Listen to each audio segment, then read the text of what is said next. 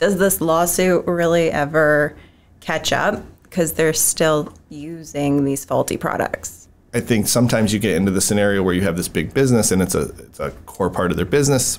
If they take it off the market, they lose their business, everybody loses their job. So it's run the lawsuit until you can develop a new product that can take the place of the one that's there. But that doesn't mean it's safer. Yeah, it doesn't mean it's safer, but it means it's different. And Right. we'll try this other product. And I think that's kind of what's happened with hernia mesh. There have been so many problems, and they keep rolling out a new mesh and rolling out a new mesh and rolling out a new mesh, and they all have problems, or a lot of them.